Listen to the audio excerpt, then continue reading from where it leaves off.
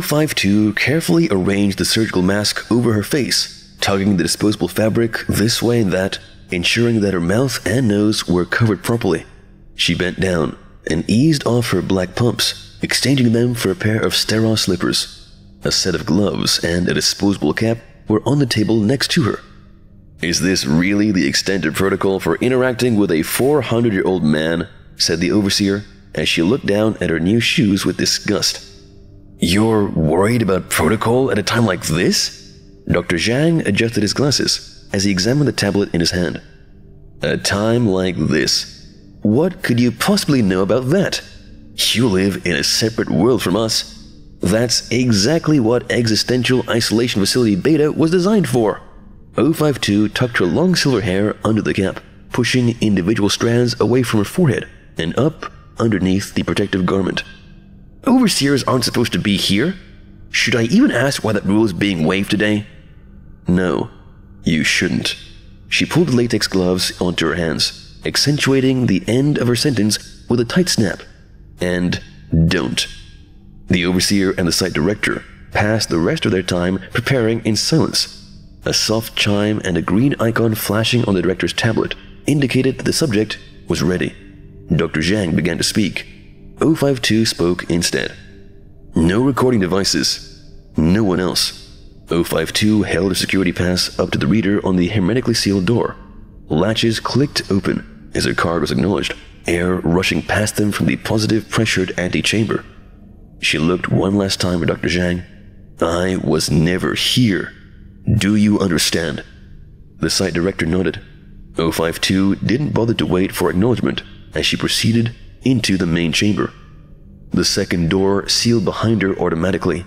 Before her was a man in a hospital bed, at the center of a mass of tubes, wires, and specialized lifts designed to enable movement with the least possible effort. She only knew that this was a man because she had read the file. The person before her was a shriveled husk of cobweb-thin strands of hair and translucent, spotted skin. Machines registered respiration and heartbeat, assuring anyone who cared to listen that this was a living creature.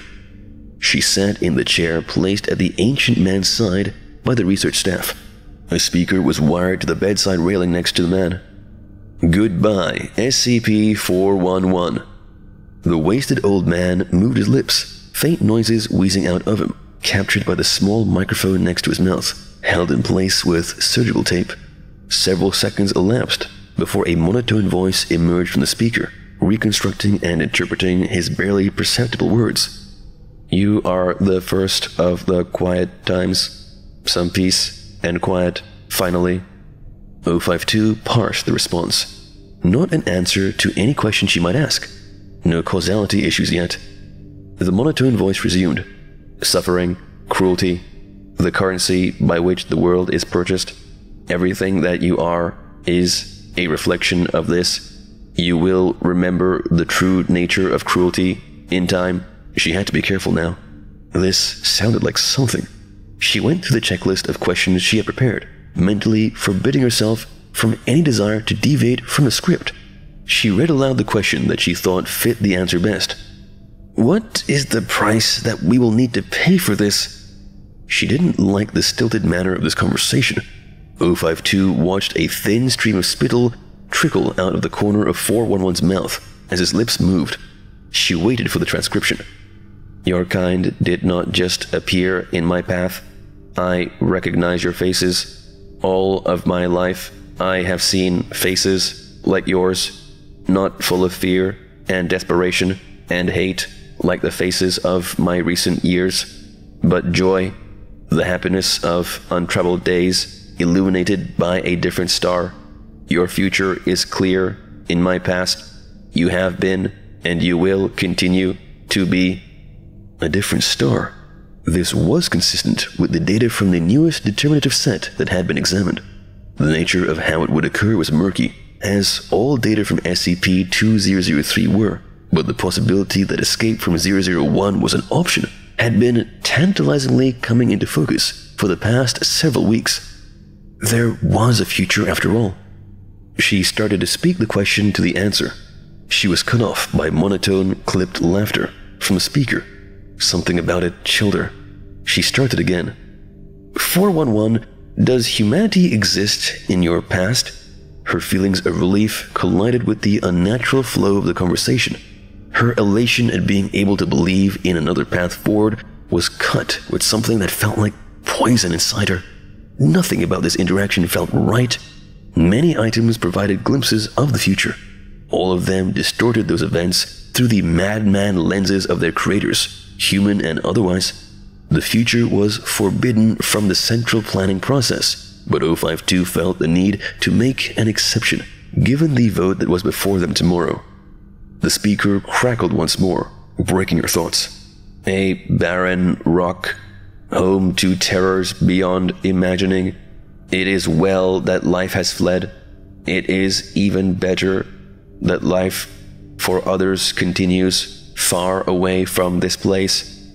Well, the next response was an easy one then. She sighed, annoyed with the rules of this game, despite the awful gravity of the situation. Is there a future for humanity on Earth? That was the last non-pleasantry she had been planning on asking of the decrepit humanoid. Precious little material, but apparently an extended conversation would kill someone of this advanced age. Then they'd all be truly screwed.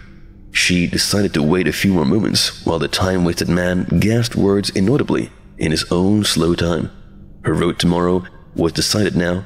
She began to formulate the beginnings of the argument she would make to her peers. How would she reconcile? The planet of hands. This is what we are to speak of. I am from there, you know. As are you, child. You shall know more of it in time. I am glad to be here now instead. O5-2 sighed.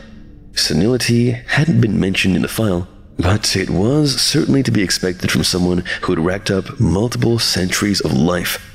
A brief thought occurred that perhaps 411's other answers should be reconsidered. She banished it quickly.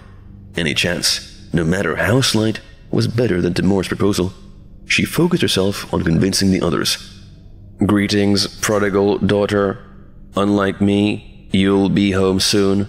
The ancient face on the bed twisted into something resembling a polite smile, like she had just walked into the room. That was her cue, thankfully. Greetings, SCP-411. O5-2 promptly stood up, turned around, and left the chamber. End of file.